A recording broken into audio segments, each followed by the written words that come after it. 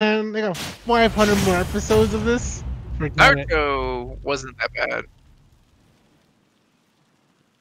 Naruto? 3, 2, Yeah. 1, go! I got far with Oh. the manga. You waited until it was done and then you watched it all? Ooh. You're a brave man. You're a brave man.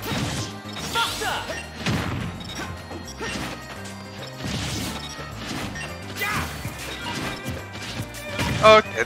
Manga's not bad. Thank Well, you, you- Bam, for... Oh god, how many months is that? Well, thanks, 19 Bam. 19 months! That's it? Big up smash. Hey, to be fair, sometimes my resub doesn't happen. Like I've noticed it a few times, especially with Charlie. Oh, because of my other account. Oh, that's right, you had a different account. I forgot.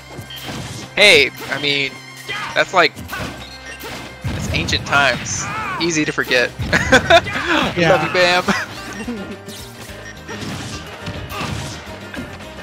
Alright, so I'm assuming Gayo is rocking the Shulk. I have not actually ever seen his Shulk, but I've known about it. Like a couple characters that he like uses here and there. Yeah, Gayo uses too many characters. I think he has like at least 10 tournament-worthy characters. Yeah, I think that's what, like, you know, kind of like basically a master of none, I would say. But definitely, I think when he becomes like a master of a character, it's like you said, Z-Fly, it's definitely his hero who like really shines.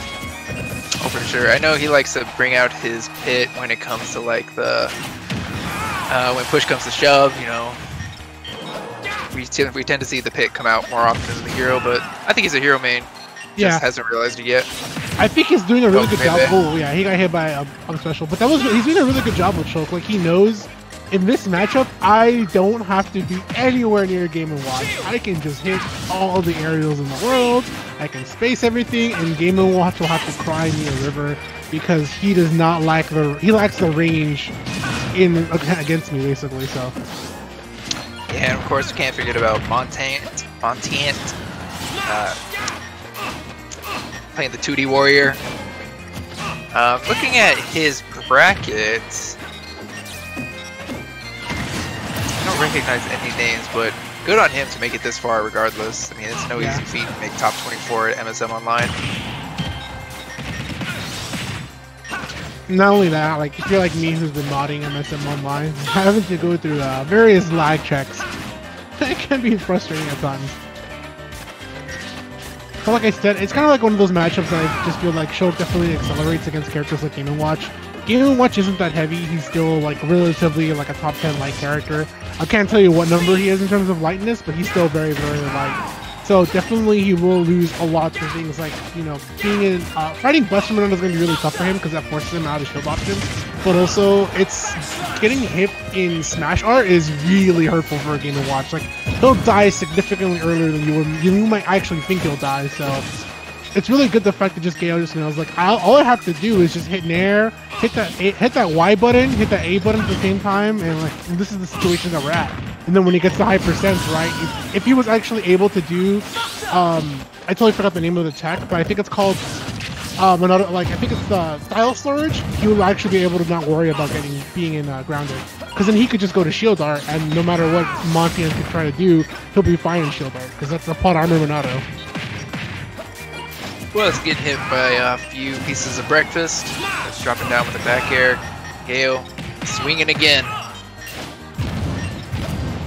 Yeah, I think it's coming. Oh, close. This might be it. Yeah, and it's because he's in Smash Art. Yeah, interesting. He didn't switch out of Smash Art. Yeah, he didn't switch out. If you know how to do dial storage, like, I'm not really familiar how to actually implement the tech, but if you know how to do it, like I said, being grounded, being caught in a rapid jab, even a kill, quote unquote, some kill confirms, it's nothing for Shulk. It's literally being put into plot armor. So I'm assuming that I know his Shulk is like one of the, in terms of the spectrum of his character skills, I think that's probably, you know, a little bit on the lower side. Yeah, it's actually the first time I've seen his Shulk, so that makes sense.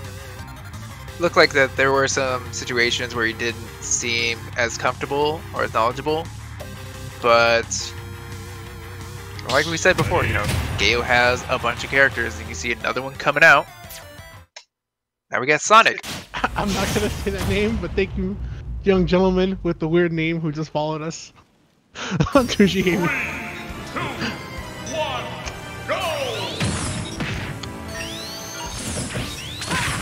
This is definitely one of the matchups I'm not too familiar with, honestly. Like for Sonic, but I feel like the way that Gayo plays, it's not going to be too difficult for him.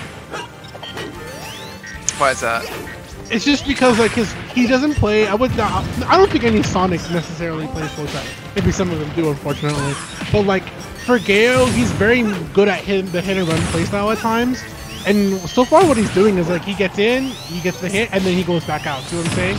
Like he looks for those opportunities where he can actually just get a hit, get out, and then rinse and repeat until he just finds another way to get in. I've seen him mix it up a couple times. Like he'll do something like spin dash and he'll go to homing attack, spin dash into back air. There's a couple things that he knows what to do. Unfortunately, getting caught in the grounded up down smash is not gonna be good. And not only that, giving Game & Watch a little bit of a lead can sometimes be hurtful, just because like he is an anti-air machine. So if you're trying to hit him with like a couple of aerials, I think it's gonna be really tough for Sonic. But Tony Z10 thinks Game & Watch says Game & Watch wins the matchup. So I can probably see it. Why? Because he has things like up smash, he has things like air, down smash. There's a couple of tools that he actually has that can stop Sonic that I see. But we'll see what Gayo can do with the stock, being a stock behind us. Yeah, well, Monteant's definitely doing a good job of maintaining stage control. He eats a back air right there, but no worries, he's going to be able to make it back to stage without any issues.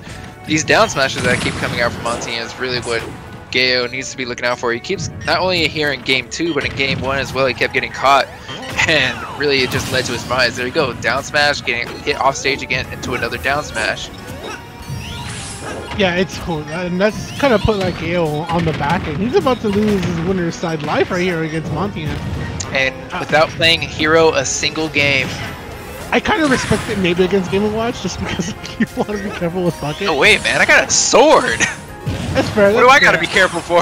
I think the only character I would have preferred him against maybe like is go Pit, but I think it's coming out a little too late. This is quite the hill to climb for Gayo. I don't want to call it curtains, but you know, seeing that 105 and Game & Watch still alive, it's yeah, working on a 3 stock.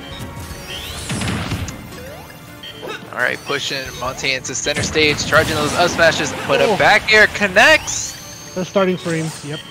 You know, I saw the death sparks and I was positive that Gayo got hit. I'm positive Gayo gets here now, but yeah, I was positive he was going to get hit too back then. That was really, really scary, but unfortunately,